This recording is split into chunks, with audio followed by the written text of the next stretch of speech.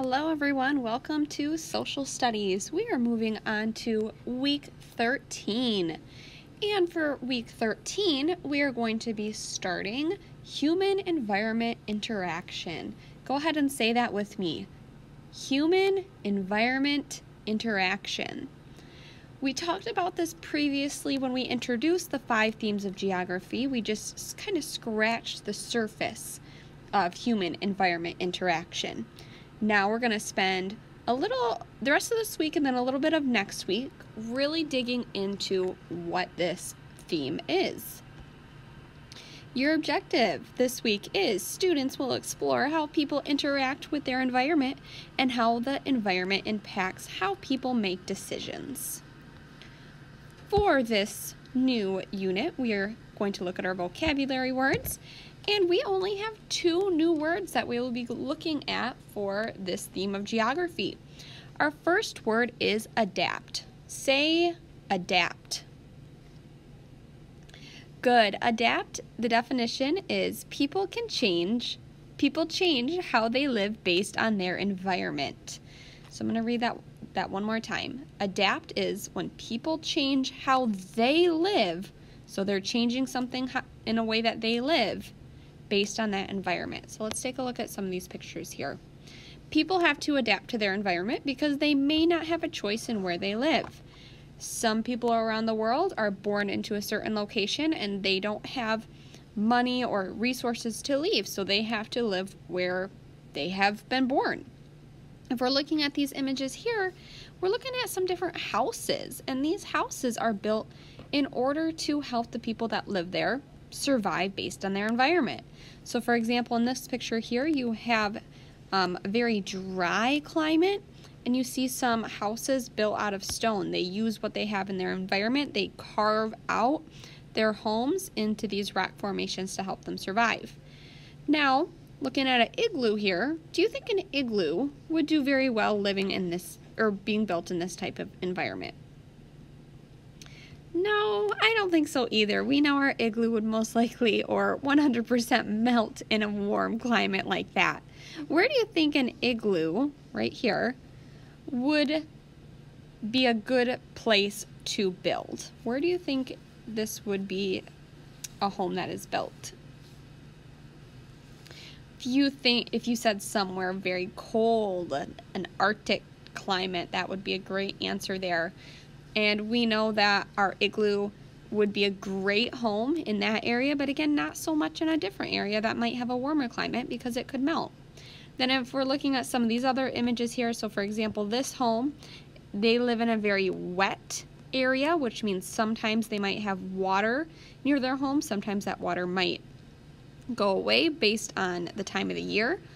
But they built their houses on little stilts here. You can see the poles. That's so their home does not become flooded when it does get high water coming into their homes. So people are changing their homes in order to help them survive in an area. We can also see that when it's being done with our clothing. Look at these people right here in this picture. What type of area do you think they live in? Yeah, very good. Somewhere that is probably pretty cold. They have nice warm furs to help them stay warm. Now, do you think somebody living in Florida would need to have this type of clothing? No, they would be extremely warm if they wore this down in Florida. So notice how these people here have changed themselves in order to survive in their environment.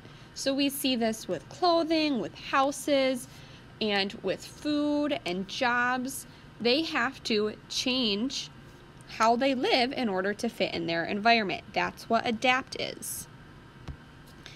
Our next word is kind of the flip side of this. Say modify. Very good. Modify. This is when people change their environment to meet their needs. So remember on the last slide, we talked about how people change to fit into their environment. This one, we're talking about how people change the actual environment to live there. So I have a couple of examples of these photos here. The top one, do you know what this is?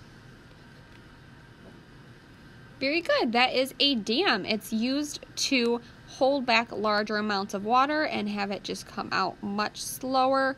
And our dam is something we put here most of the time to collect energy, to keep water in a more consistent area.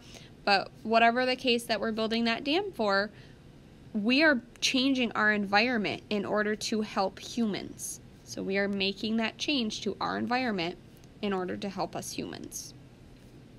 Same for this photo down here. What in the world do you think is going on here?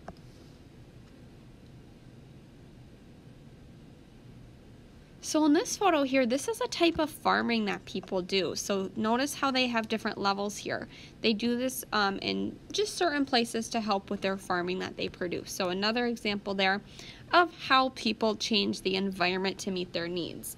So we have modify, which is what we just talked about here, and then we have adapt. So think about in science when we talked about adaptations, how did animals change their features in order to survive in an area?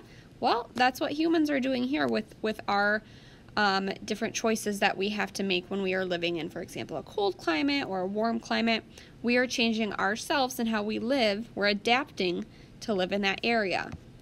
Where when we're modifying is changing the actual environment itself.